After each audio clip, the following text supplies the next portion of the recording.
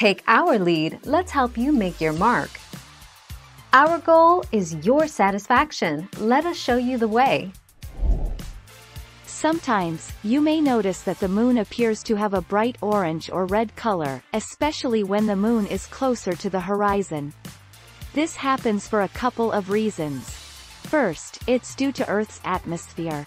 Well, the atmospheric particles tend to scatter shorter wavelengths of light, such as blue, more often. 14 June 2017.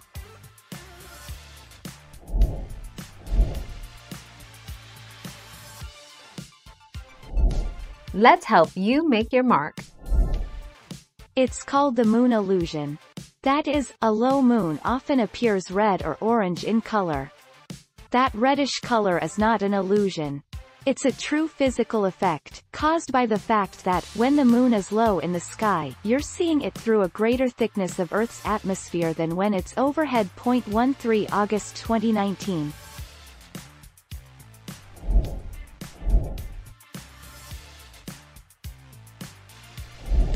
Let's help you make your mark.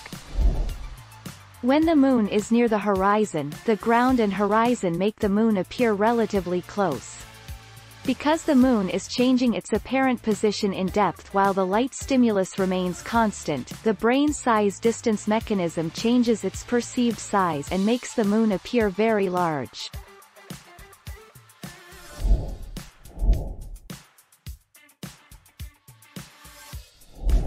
Let's help you make your mark.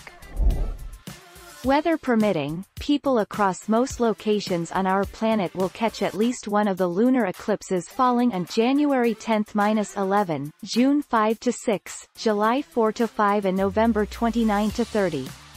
This is known as a total lunar eclipse, or a blood moon, the 10th of January 2020.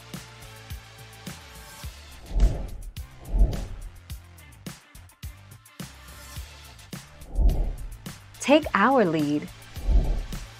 The atmosphere scatters sunlight, especially light of shorter wavelength, i.e. blue light, so the sun appears slightly orange-ish as a result. All that blue light that you see from the sky during the day, that's just scattered sunlight. 7 July 2017. Thank you for watching. Please subscribe and hit the bell notification.